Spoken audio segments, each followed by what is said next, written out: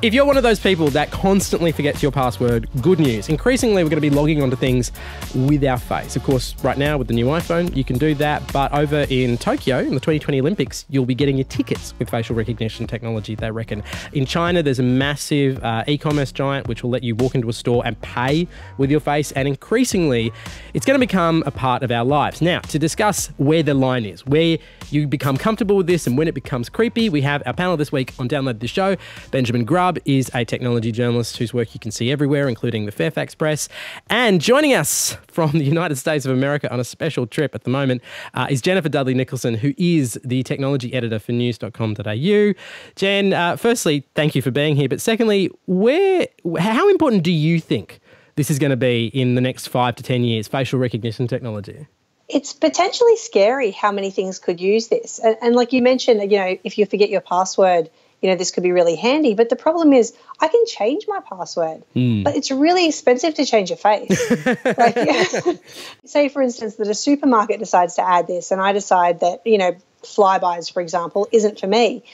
Are they still going to be able to register my face as I walk around the store, even though I don't really want them to, because I'm offended by their tiny little shop toys going around the place?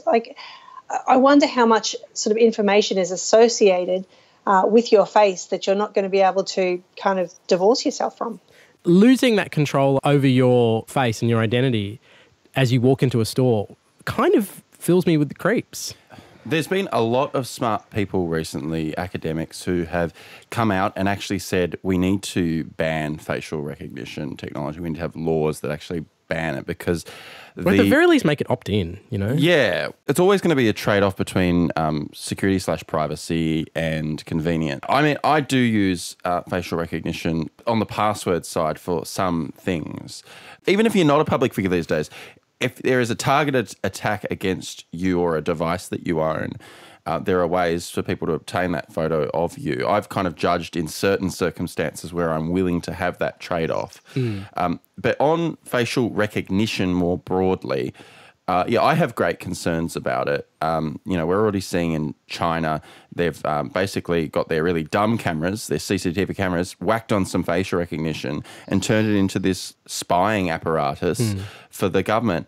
And you don't really need that higher quality vision these days.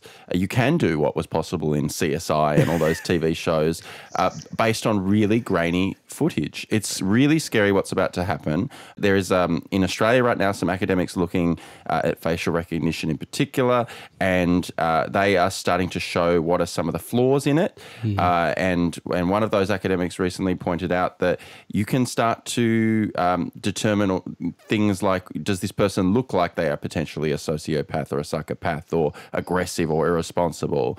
These algorithms are based on models of, like, say, 10,000 faces. We don't have enough data yet. And when the model is poor, it means that people from minorities, people of colour, they start to get pulled aside if law enforcement are using this because the algorithm's working against them. Because it's concluded that criminals are people of colour are overrepresented in criminal statistics. Yes, exactly. So I think the world would be worse off if we started using technology for purposes like that. And already we see in Australia, we are going to have a facial database of everyone's driver's license. We may have all forgotten that was going to happen, but possibilities are as it currently stands in America, I think something in the vicinity of half of all American adults are in police facial recognition databases. That's from a 2016 study. Part of me was actually kind of surprised by how high that was. Jen, does that stat surprise you? Absolutely. What are these people doing exactly that they're all in a facial recognition database? Like, that's a lot of DUIs, I imagine. Well, when you come into the country, they take a photo of you in LA. Well, I actually found this interesting because when I came into the country this time, they didn't take my fingerprints, which I was initially really excited about, but they did still take my photo. Does that mean they've already got your fingerprint on file, though? Because you travel to the States quite a fair bit. So many times. But they actually weren't taking fingerprints from anybody. So I wonder if their facial recognition is just so good, or they just trust people a lot, which doesn't seem likely.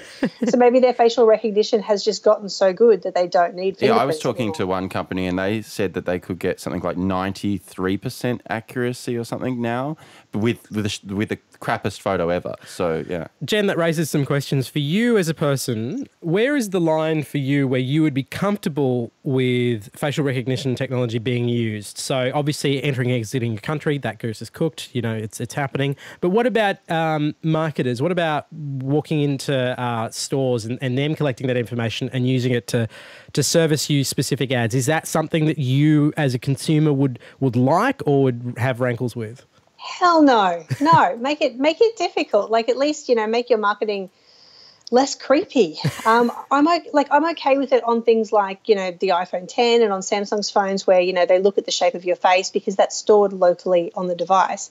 I don't want the supermarket chains to have my face on their records somewhere and have all of the ridiculous things that my son puts in the trolley associated with my name. I just can imagine a future. Can you just imagine a future where you're on the toilet, you're using your phone, and then your phone's like Clippy from Microsoft. Gosh. It's like, hey, we just saw you. Would you like me to buy some new toilet paper for you?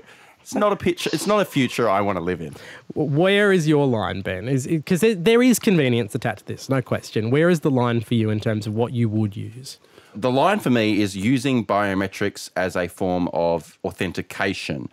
I don't want to be like walk outside my house and like, you know, X number of government agencies know where I am. I don't want to walk into my company where I work and have them go, oh, we saw you arrived based on just my face. Like I don't have to put a lanyard pass on a security thing. They just know that I'm there. Ben left at this time. Ben left at that time.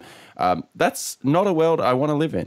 All right, there is lots more of this in the podcast. So download this show. It is available on all good podcasting apps. And hey, if you're watching this on a screen, as I know you are, and if you've got an idea for something you want the show to cover, head along to the ABC News YouTube channel, leave a comment, and we will follow up. We love getting your suggestions. It's really helpful to know what interests you guys, and we're really keen to hear from you. See you then. Bye.